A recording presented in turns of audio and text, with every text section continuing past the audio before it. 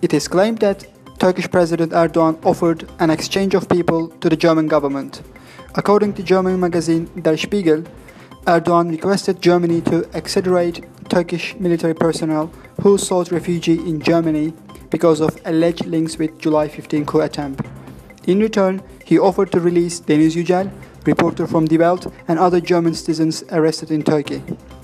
It is stated that Erdoğan made this offer to former Chancellor Gerhard Schröder as well, who went to Istanbul representing Chancellor Angela Merkel after September 24 general elections in Germany.